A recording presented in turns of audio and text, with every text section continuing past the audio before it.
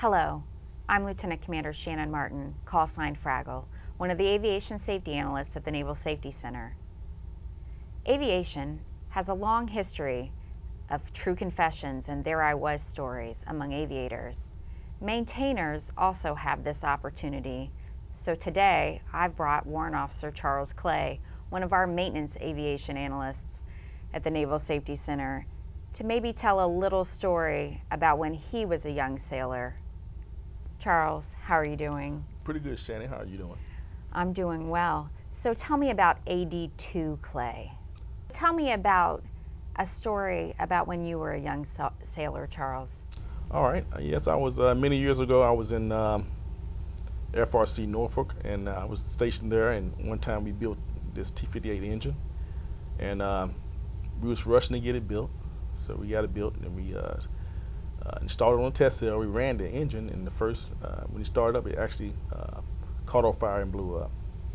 And they did a mishap investigation on it, or investigation on why it had the mishap. And they found out that the engine had the wrong components in there, and some of the items were installed incorrectly on the engine itself. And what do you think you guys could have done to maybe help prevent it, and how have you prevented that going forward when you're working with sailors as you have gone through the ranks? I think planning before you do it. By the book maintenance. Think about what you're doing before you do that task. You know, the time we was rushing, we had perceived pressure. We were trying to RFI engines to get them to meet our monthly quota, and so we had a perceived pressure that wasn't actually there, but we was rushed doing the job. Now, Charles, you are also one of our presenters of maintenance risk management briefs out in the fleet, where you get to share some stories with the fleet, but you also get some feedback from them.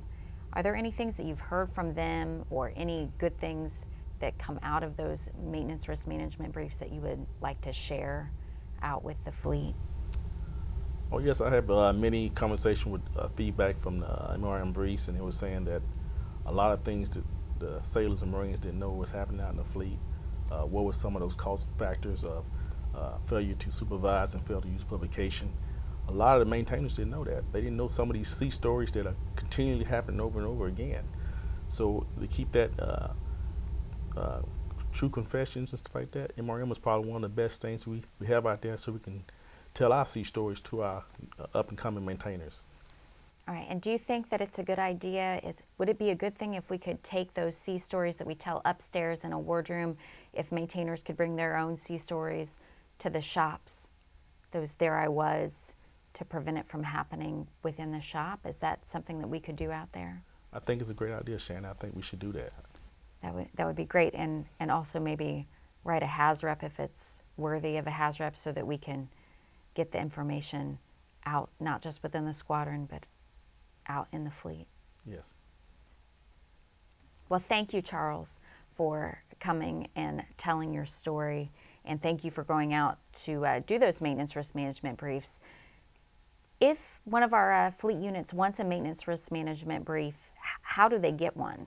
Well, at the Safety Center, we have a SharePoint website, and on that SharePoint website, you click on Aviation, and we have a maintenance risk management icon on there, and it has a point of contact on there. And call that point of contact so you can schedule a maintenance risk management presentation for your unit. All right, well, thank you, Charles, for coming out. If you have a true confession or a good story to tell that you think would be great to share with the fleet, please contact us at the Naval Safety Center. If you're interested in a maintenance risk management brief by Charles or one of his team, please go out on the website and request one. And if you have any questions, whether it's about maintenance safety or aviation safety, contact the Naval Safety Center and our analysts, because we're happy to help.